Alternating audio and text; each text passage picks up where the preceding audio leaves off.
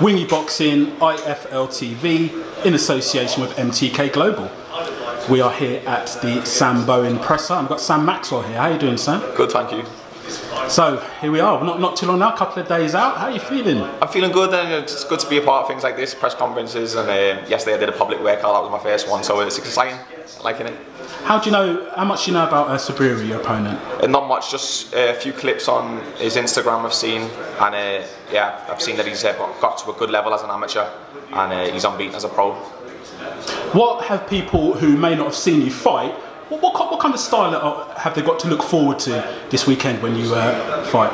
I'm a good technical boxer. They'll appreciate my boxing skills, and I carry some power with my right hand and left hook, so look out for them shots. I'll be trying to land them as much as possible. Now, I've only got a few days remaining where I can still say I'm in my late 30s. Now, on a scale of 1 to 10, how much does it annoy you? Because you know it's going to come up, the age thing. Personally, to me, you're a young boy. But how do you feel when people keep mentioning it? I mean, you must know in your own body how you feel about the age, being 30 at this stage. Well, you've got 10 fights, haven't you? Yeah. What do you feel when people keep mentioning it? I guess I want to ask.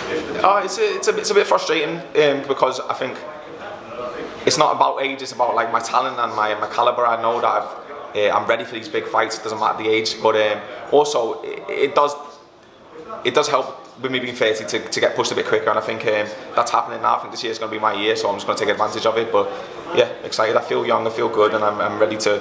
Definitely got a few more years left in me. Now, when it comes to fights and build-ups, I love a little bit of a push and a pull, just a little bit of tension, a little bit of tingle. Do you like Ohara Davies? Yeah. That's what I wanted. I do. But it's a fight I definitely want, and I've seen an interview with him the other day, and I wanted to hate him, I wanted to be angry, but he was quite respectful, and his opinion was fair, to be honest. He was saying I'm a good boxer. Your names have been linked quite. Yeah. He was saying I'm a good boxer. He said I'd risk the fight because I'm not really known yet. Like people, he said I'm a vanilla boxer, really, like nice, polite, and kind of thing. But he didn't insult me, but. From that I took, he appreciates my boxing skills, so he knows I'm a good boxer. So there might be in a bit of doubt. He doesn't want to take the risk of fighting me, so that's given me the advantage over him already, I feel. And it's a fight that's definitely going to happen in the future, and it's one fans would like, I think. You'd be the type that does your talking in the ring, let the skills show. That's your kind of. That's it. Like if people feel like outside the ring I'm quiet and I've not got the persona, check me in the ring. You know, I'm all about put on a show and being entertaining, and people will like it. So yeah, tune in, try and catch me. Would you say catch me outside? How about that? No, you'll leave that one, yeah. All right, I've knocked myself off. But last question. Oh yeah. So a bit of a last-minute change of opponent. I just got to pronounce it right now. Sabri. Yeah, I did pronounce it right. What do you know of him? I've seen that he just looks tricky.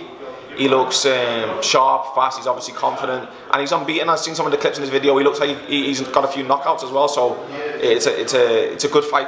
It's going to be a challenge, and I can't wait for it. And you're fighting a super lightweight. What's your current team setup? Yeah, I've got Danny Vaughan in my corner, his son Dominic Vaughan, and we've got Andrew O'Neill doing the cuts, and a very experienced team. And I just can't wait. This will be my third fight with Danny. I'm going from strength to strength with him, and he just brings out the best boxer in me, and I just can't wait to show what we've been working on in the gym and how good I'm looking. And he believes in me more than I believe in myself, so we'll show what we're about Saturday. And what do you do in your spare time, man? What do you do to relax and chill out? I don't know, I like playing video games and man, I knew there was a connection there. I didn't even know that. Right, what's your game on, man? My mate's just got me started on Destiny, so I'm starting playing that. Started playing Destiny. But I like fucking the geekier ones, like real-time strategy ones, like Total War. Oh, okay. And stuff like that, proper geeky ones. I just got started on Division 2, man. Have you? Yeah.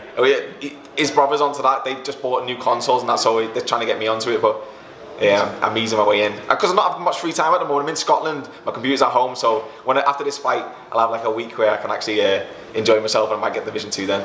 I'll add you. Well, that's it, yeah, we'll swap gamer tags. Well, the beasts in the comments section have got enough to say about Fat Wingy, man, so I better start talking about the boxing a bit more. Man, I'll let you crack on with your press conference. Really good speaking to you, and best of luck with the fight. Thanks for speaking to Wingy Boxing, IFL TV. Cheers, Wingy. Nice.